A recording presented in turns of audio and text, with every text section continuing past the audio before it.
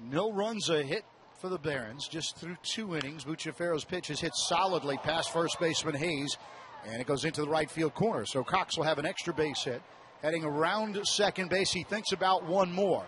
Now the ball's not coming back in, and putting his hands in the air, second baseman Joey DeMichael is trying to help out Marrero, and it will be a ground rule double. Not sure what it hit. It might have hit the wall, or actually the door that leads underneath to the batting cage.